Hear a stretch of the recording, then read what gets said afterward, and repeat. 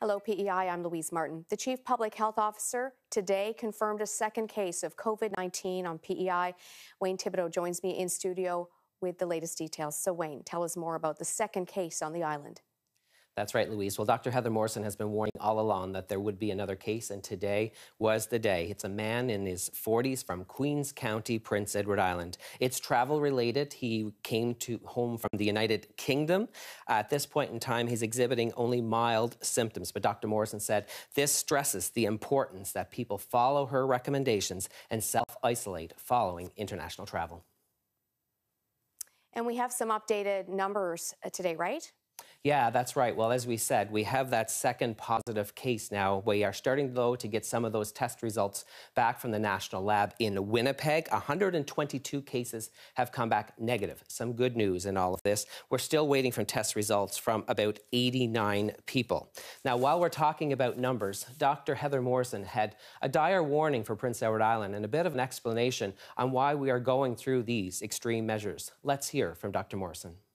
If we look at what we know about this coronavirus and the mortality rate, if that was to happen in PEI, there would be 3,000 deaths.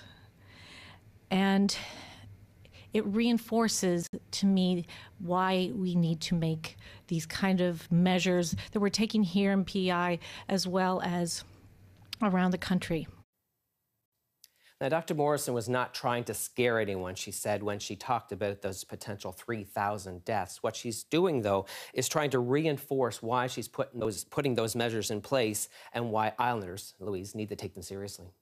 And health officials today also gave us an update about services, Wayne. What can you tell us about that?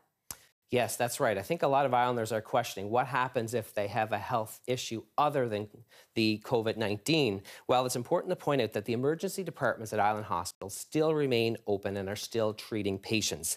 Those needing cancer care or diabetic care are still accessing services. Those are all still going ahead. Now, there's also been an issue with regards to ventilators. These are machines that help people breathe when they can't. Many jurisdictions across this country are saying they do not have enough. The situation is no different here on Prince Edward Island. We have 15 ventilators at the Queen Elizabeth Hospital, 4 at the Prince County Hospital. The province of Prince Edward Island has made a request for 15 more from their supplier, and they hope they can get those soon. One other point I should raise, Louise, is the province is also looking at expanding the ability to test. They're looking at exploring those drive-through testing like we've seen in the U.S. Now, in the U.S., there's been these massive lineups because anybody can go get tested if they have a sniffle. Well, here it would be a little different. People would have to call 811, and then they would be directed to some of these drive-through testing sites where literally you would sit in your car and get your nose swabbed. The other option they're looking at is community paramedics doing some testing in rural Prince Edward Island. And what about liquor stores? That was a big topic of conversation yesterday when we saw those lines and some criticism really from the public health officer, but there was some further clarification on that today. Well, that's right. Dr. Morrison's actually apologized after what happened yesterday. She said it was not her intent to see those massive lineups. And as you said, she literally said that she was disappointed in Islanders' reaction. Let's hear from Dr. Morrison. I've worked with many Islanders with alcohol use disorder, and we recognize that alcohol use disorder, alcoholism, impacts many families on PEI.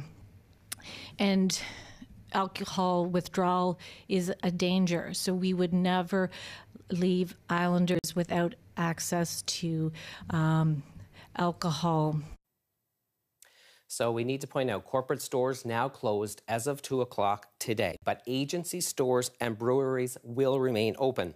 And I'm told the province will have an announcement either later this evening or first thing tomorrow morning where they will announce more details on how Islanders can access alcohol, and one of them might very well be delivery service. Dr. Morrison today, Wayne, had some advice as well for people who are still working front lines, and not talking about healthcare workers here. We're talking about coffee and grocery clerks. What did she say? Yeah, that's right. When we think about frontline workers and essential services, we think about healthcare workers first and foremost. But in this case, Dr. Morrison said those grocery store clerks are an essential service and they're all at work right now today. So she's reaching out to the grocery store owners to talk to them on how they can help protect their staff. We have to remember, these are staff members, many of whom are making minimum wage, and it's very difficult to distance yourself if you're in the checkout. So they're ensuring that there's hand washing stations throughout the grocery stores, and that people use tap rather than cash, so you don't have to have that personal interaction. Now, customers can help out themselves by only sending one family member to the grocery store rather than the whole family, making sure you keep that 2-meter distance from many of the workers in the store. And if you're sick, you don't go. Yeah, I mean, they're doing good work there, important work, keeping food on people's table at this critical time. So, you asked Dr. Morrison for a timeline. This is a question that she must get all the time. Just how long could all of this last? Yeah, you know, Louise, this is one of those questions that as a reporter you want to ask, but you're almost scared to hear the answer. And that's exactly it. Everybody wants to know. We're in the middle of this COVID-19 crisis, but at the same time, how long is it going to last? Well, unfortunately, Dr. Heather Morrison, the island's chief public health officer, said she just doesn't know. But what she did say, if we act now and we act fast, we can shorten that timeline. All right, thank you so much for this update, Wayne. I appreciate it. Wayne Thibodeau reporting tonight, and watch for daily updates from us here at CBC PEI on social media and online as we continue to deal with the COVID-19 pandemic.